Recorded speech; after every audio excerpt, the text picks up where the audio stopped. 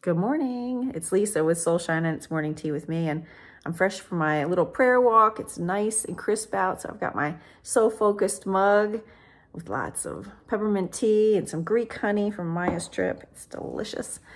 So this morning I wanted to share a dream that I had last night.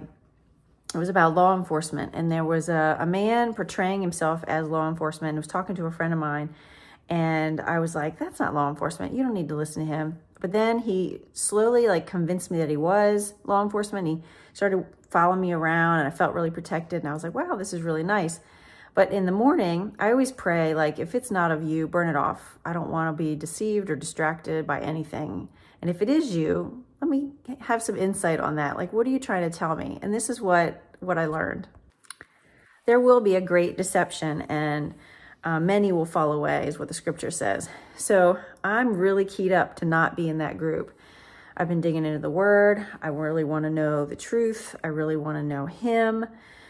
And I think that's the best. I know. I'm not going to say I think. I know it's the best way to stay undeceived is by knowing the truth. That's how you identify a fake bill, is by looking at the real one so much. So my dream was less about me wanting protection and more about me being deceived. And so this morning I was like, oof, I see how easy it is. Just have somebody say, I'm here. I'm protecting you. Don't mind that I don't have the right badge, or I don't even have a full head of hair. He had a wig. Red flag. Nothing about wigs in real life, but in dreams, they represent other things.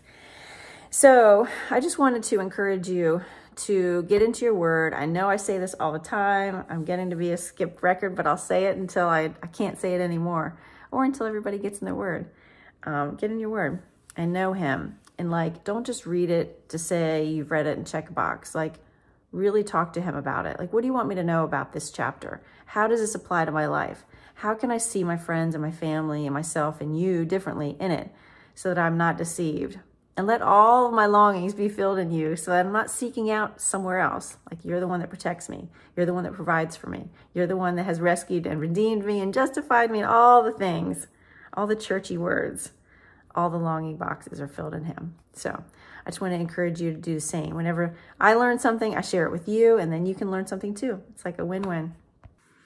So I'm going to sit and drink my delicious tea and just know I'm sending lots and lots of love. I hope to see you at the shop this weekend and hear and tell me some of the things you're learning too in my morning teas. I love that. Have a great day. Sending lots of love.